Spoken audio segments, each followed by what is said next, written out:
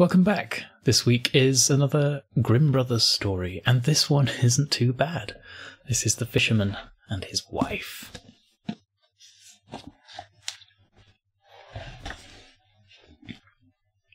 There once was a fisherman who lived with his wife in a miserable pigsty close by the sea, and every day he went out fishing.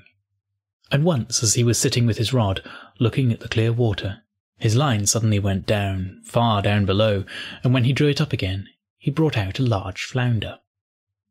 Then the flounder said to him, "Listen, you fisherman, I pray you, let me live. I am no flounder really, but an enchanted prince. What good will it do you to kill me? I should not be good to eat. Put me in the water again, and let me go." "Come," said the fisherman, "there's no need for so many words about it. A fish that can talk I should certainly let go, anyhow." With that he put him back again into the clear water, and the flounder went to the bottom, leaving a long streak of blood behind him. Then the fisherman got up and went home to his wife in the pigsty. "Husband," said the woman, "have you caught nothing today?" "No," said the man, "I did catch a flounder who said he was an enchanted prince, so I let him go again." "Did you not wish for anything first?" said the woman. "No," said the man. "What should I wish for?" "Ah," said the woman, "it is surely hard to have to live always in this dirty pigsty. You might have wished for a small cottage for us. Go back and call him. Tell him we want to have a small cottage. He will certainly give us that." "Oh," said the man, "why should I go there again?" "Why," said the woman, "you did catch him, and you let him go again. He's sure to do it. Go at once." The man did not quite like to go, but did not like to oppose his wife, and went to the sea. When he got there, the sea was all green and yellow, and no longer so smooth. He stood still and said, "Flounder, flounder in the sea, come, I pray you, here to me, for my wife, good Isabel, has sent me here against my will." Then the flounder came swimming to him and said, "Well, what does she want, then?" "Ah," said the man, "I did catch you, and my wife says I really ought to have wished for something. She does not like to live in a wretched pigsty any longer. She would like to have a cottage." "Go then," said the flounder. "She has it all ready." When the man went home, his wife was no longer in the pigsty, but instead of it there stood a small cottage, and she was sitting on a bench before the door. Then she took him by the hand and said to him, "Just come inside. Look, now, isn't this a great deal better?" So they went in, and there was a small porch, and a pretty little parlour and bedroom, and a kitchen and pantry, with the best of furniture, and fitted up with the most beautiful things made of tin and brass, whatever was wanted. And behind the cottage there was a small yard, with hens and ducks, and a nice little garden with flowers and fruit. "Look," said the wife, "isn't that nice?" "Yes," said the husband, "and so we must always think it. Now we will live quite contented." "We will think about that," said the wife, and with that they ate something and went to bed. Everything went well for a week or a fortnight, and then the woman said, "Listen, husband, this cottage is far too small for us, and the garden and yard are little. The flounder might just as well have given us a larger house. I should like to live in a great stone castle. Go to the flounder and tell him to give us a castle." "Ah, wife," said the man, "the cottage is quite good enough. Why should we live in a castle?" "What?" said the woman. "Just go there. The flounder can always do that." "No, wife," said the man. "The flounder has given us the cottage. I do not like to go back so soon. It might make him angry." "Go," said the woman. "He can do it quite easily, and will be glad to do it. Just you go to him." The man's heart grew heavy, and he didn't want to go. He said to himself, "It's not right," and yet he went. And when he came to the sea, the water was quite purple and dark blue, and grey and thick, and no longer so green and yellow. But it was still quiet, and he stood there and said, "Flounder, flounder in the sea, come, I pray you, here to me, for my wife, good Isabel, has sent me here against my will." "Well, what does she want, then?" said the flounder. "Alas," said the man, half scared, She wants to live in a great stone castle." "Go to it, then. She's standing before the door," said the flounder. Then the man went away, intending to go home, but when he got there, he found a great stone palace, and his wife was just standing on the steps going in. And she took him by the hand and said, "Come in." So he went in with her, and in the castle was a great hall paved with marble, and many servants who flung the doors wide. And the walls were all bright with beautiful hangings, and in the rooms were chairs and tables of pure gold. Crystal chandeliers hung from the ceiling, and all the rooms and bedrooms had carpets. Food and wine of the very best were standing on all the tables, so that they nearly broke down beneath it. Behind the house, too, there was a great courtyard, with stables for horses and cows, and the very best of carriages. There was a magnificent large garden, too, with the most beautiful flowers and fruit trees, and a park 1/2 mile long, in which were stags, deer, and hares, and everything that could be desired. "Come," said the woman, "isn't it beautiful?" "Yes, indeed," said the man. "Now let it be, and we will live in this beautiful castle and be content." "We'll consider about that," said the woman, "and sleep upon it." Then they went to bed. The next morning the wife woke first, and it was just daybreak, and from her bed she saw the beautiful country lying before her. Her husband was still stretching himself, so she poked him in the side with her elbow and said, "Get up, husband, and just peep out of the window. Look you, couldn't we be the king over all that land? Go to the flounder, we will be king." "Ah, wife," said the man, "why should we be king? I do not want to be king." "Well," said the wife, "if you won't be king, I will. Go to the flounder, for I will be king." "Ah, wife," said the man, "why do you want to be king? I do not want to say that to him." "Why not?" said the woman. "Go to him this instant. I must be king." So the man went, and was quite unhappy because his wife wished to be king. "It's not right, it's not right," he thought. He did not wish to go, yet he went. And when he came to the sea, it was quite dark grey, and the water heaved up from below and smelled putrid. Then he went and stood by it, and said, "Flounder, flounder, in the sea, come, I pray you, here to me, for my wife, good Isabel, has sent me here against my will." "Well, what does she want, then?" said the flounder. "Alas," said the man, "she wants to be king." "Go to her. She is king already." So the man went, and when he came to the palace, the castle had become much larger, and had a great tower and magnificent ornaments, and the sentinel was standing before the door, and there were numbers of soldiers with kettle-drums and trumpets. And when he went inside the house, everything was of real marble and gold, with velvet covers and great golden tassels. Then the doors of the hall were opened, and there was the court in all its splendour, and his wife was sitting on a high throne of gold and diamonds, with a great crown of gold on her head, and a sceptre of pure gold, and jewels in her hand, and on both sides of her stood her maids-in-waiting in a row, each of them always 1 head shorter than the last. Then he went and stood before her and said, "Ah, wife, and now you are king." "Yes," said the woman, "now I am king." So he stood and looked at her, and when he'd looked at her thus for some time, he said, "And now that you are king, let all else be. Now we will wish for nothing more." "Nay, husband," said the woman, quite anxiously, "I find time passes very heavily. I can bear it no longer. Go to the flounder. I am king, but I must be emperor too." "Alas, wife, why do you wish to be emperor?" "Husband," she said, "go to the flounder. I will be emperor." "Alas, wife," said the man, "he cannot make you emperor. I may not say that to the fish.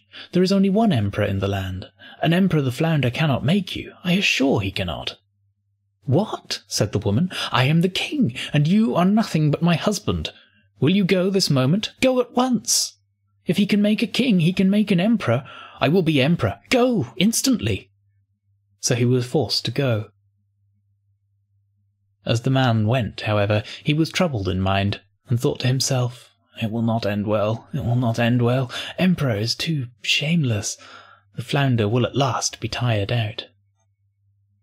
With that he reached the sea, and the sea was quite black and thick, and began to boil up from below, so that it threw up bubbles, and such a sharp wind blew over it that it curdled, and the man was afraid. Then he went and stood by it, and said, "Flounder, flounder, in the sea, come, I pray you, here to me, for my wife, good Isabel, has sent me here against my will." "Well, what does she want, then?" said the flounder. "Alas, flounder," said he, "my wife wants to be emperor." "Go to her," said the flounder. "She is emperor already." So the man went, and when he got there, the whole palace was made of polished marble, with alabaster figures and golden ornaments, and soldiers were marching before the door, blowing trumpets, and beating cymbals and drums, and in the house barons and counts and dukes were going about as servants. Then they opened the doors to him, which were made of pure gold. And when he entered, there sat his wife on a throne, which was made of one piece of gold, and was at least 2 miles high, and she wore a great golden crown that was 3 yards high, and set with diamonds and carbuncles. And in one hand she had the sceptre, and in the other the imperial orb, and on both sides of her stood the yeomen of the guard in 2 rows, each being smaller than the one before him. From the biggest giant, who was 2 miles high, to the very smallest dwarf, just as big as my little finger. And before it stood a number of princes and dukes. Then the man went and stood among them, and said, "Wife, are you emperor now?" "Yes," said she, "now I am emperor." Then he stood and looked at her well, and when he had looked at her for some time, he said, "Ah, wife, be content, now that you are emperor." "Husband," said she, "why are you standing there? Now I am emperor, but I will be pope too. Go to the flounder." "Alas, wife," said the man, "what will you not wish for? You cannot be pope. There is but one in Christendom. He cannot make you pope." "Husband," said she, "I will be pope. Go immediately. I must be pope this very day." "No, wife," said the man, "I do not want to say that to him. That would not do. It's too much. The flounder can't make you pope." "Husband," said she, "what nonsense! If he can make an emperor, he can make a pope. Go to him directly. I am emperor, and you are nothing but my husband. Will you go at once?" Then he was afraid and went, but he was quite faint, and shivered and shook, and his knees and legs trembled, and a high wind blew over the land, and the clouds flew, and towards evening all grew dark, and the leaves fell from the trees, and the water rose and roared as if it were boiling, and splashed upon the shore. And in the distance he saw ships, which were firing guns in distress, pitching and tossing on the waves. And yet, in the midst of the sky, there was still a bit of blue, though on every side it was as red as in a heavy storm. So, full of despair, he went, and stood in much fear, and said, "Flounder, flounder of the sea, come, I pray you, here to me, for my wife, good Isabel, has sent me here against my will." "Well, what does she want, then?" said the flounder. "Alas," said the man, "she wants to be pope." "Go to her, then," said the flounder. "She is pope already." So he went, and when he got there, he saw what seemed to be a large church, surrounded by palaces. He pushed his way through the crowd. Inside, however, everything was lighted up with thousands and thousands of candles, and his wife was clad in gold, and she was sitting on a much higher throne, and had 3 great golden crowns on. And round about her there was much ecclesiastical splendour, and on both sides of her was a row of candles, the largest of which was as tall as the very tallest tower, down to the very smallest kitchen candle, and all the emperors and kings were on their knees before her, kissing her shoe. "Wife," said the man, and looked attentively at her, "are you now pope?" "Yes," said she, "I am pope." So he stood and looked at her, and it was just as if he was looking at the bright sun.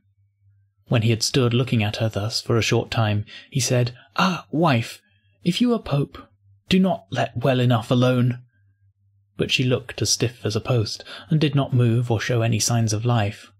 Then said he, "Wife, now that you are pope, be satisfied. You cannot become anything greater now." "I will consider about that," said the woman.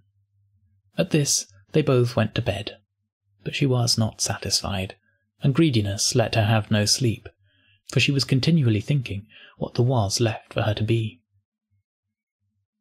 The man slept well and soundly, for he had run about a great deal during the day, but the woman could not fall asleep at all, and flung herself from one side to the other the whole night through, thinking always what more was left for her to be, but unable to call to mind anything else.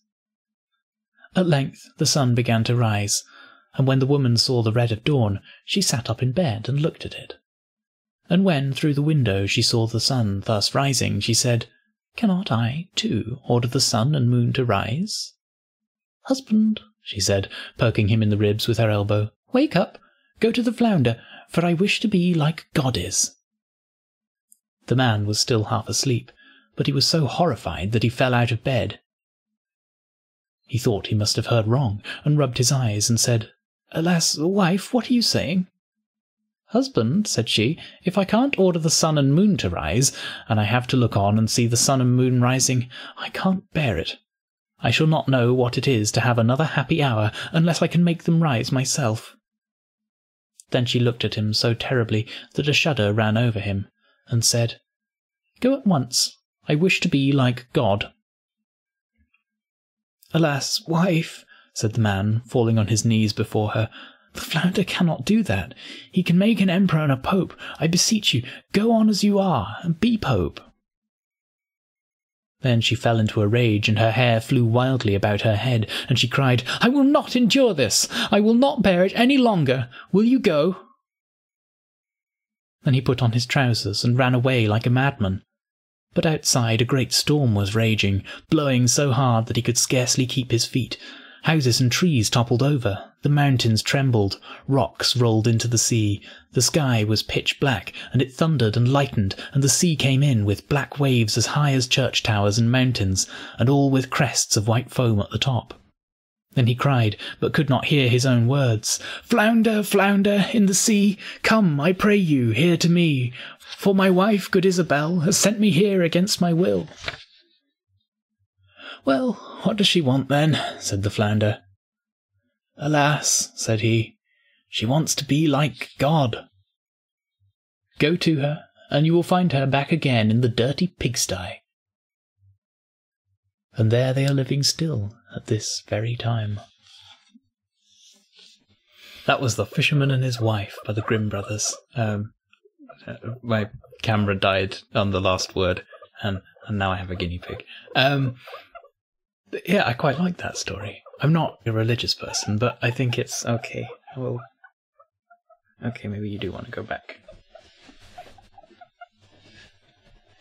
I'm not a religious person, but I liked the sort of the religious subtext. Well, that's not really subtext, it's supertext in that. I liked this sort of concept of it doesn't matter quite how much we glorify those on earth who are symbolizing God and acting as this sort of communicator to God, but to be truly godly is to be in the most humble position, which I think is quite a beautiful little takeaway message from it. I like it. What do you think? Leave a comment, let me know. Thank you for watching this far. If you'd like to see more of this, subscribe.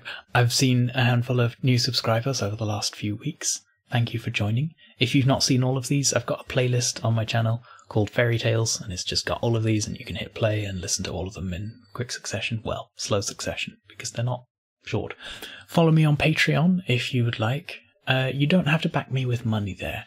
I am posting these on Monday for patrons, but they also go up publicly a day early on Patreon, so if you follow me there, you'll get them slightly before they come up on YouTube.